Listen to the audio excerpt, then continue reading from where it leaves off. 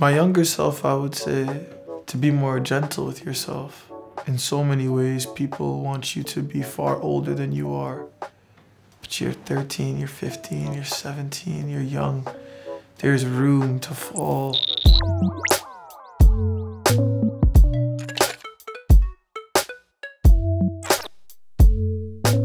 Staying at the mosque overnight with my friends. It's a fond memory to me because my father managed the mosque, and so I took a pride and importance in being able to be there. I still go to the mosque and stay overnight. There's a practice called i'tikaf where you do it during Ramadan, and I try to so I can isolate myself from the world of desire and of chasing things constantly through the year. You know, it's just a moment of stillness for me.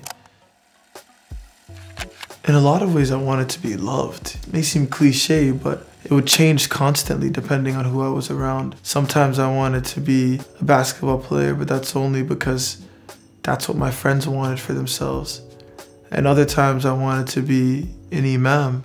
Perhaps even poetry was a thing I thought I wore well, and other people enjoyed seeing me in that light. How that changes now is that I'm kind of trying to move into a light and identity that is my own, you know? It's like even what I'm wearing, like what I'm doing now, it's all a thing that my younger self would be shocked at. And I think it's a beautiful thing that I can continue to shatter all those walls to the potential of what I would have loved for myself when I was younger. I think now I'm trying to take those tools that I sharpened to tell my own story. I've always been seen as a vulnerable person, but the thing is I don't actually think I was. I just was good at intellectualizing my emotions. But it's possible to intellectualize your emotions without experiencing them. As time goes, I realized that Islam gives me the wonder that I need to explore, you know, because it's all about the afterlife. It's all about transition. I'm just trying to find time to explore all that I love before that transition, you know, and beautify, you know, whatever it is that I'm given. It can be taught in so many ways, faith, you know, and I think a lot of times there is a shame around the way in which we receive faith. But I thank God through my sisters and some other family members, I was able to learn maybe the peace and the gift of what faith was as well.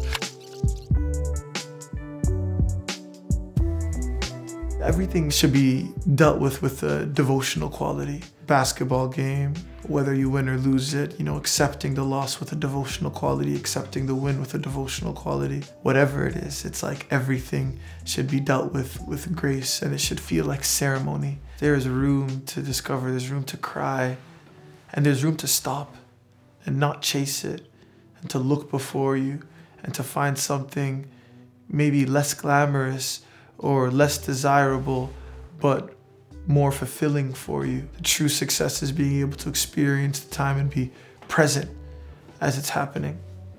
I'm saying that to you, and I'm saying that kind of to myself though, simultaneously, because I'm still not in that place completely.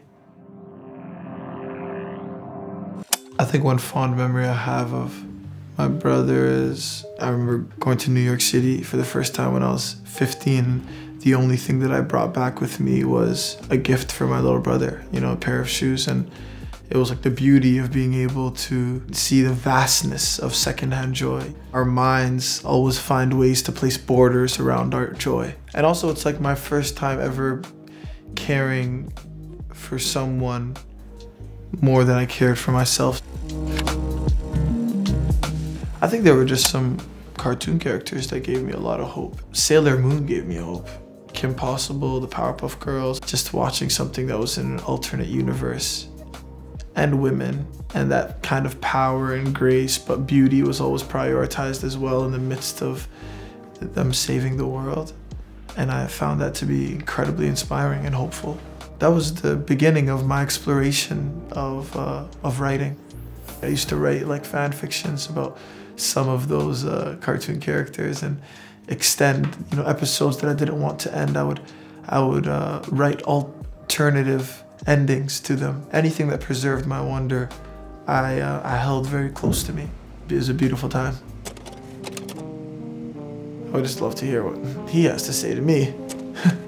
I think what I would say to myself in 10 years is that you really did what you could, and you stopped when you could. And when I think of myself 10 years ago, I'm critical of what I thought I did and how much energy I actually put into my craft and into my relationships and into my attention to the world around me. But now, in this present moment, I know that I'm doing everything I can. I just hope the person 10 years from now is aware and is gentle and is fond of the person that he was, because the person that he was is doing everything in preparation of who he is now.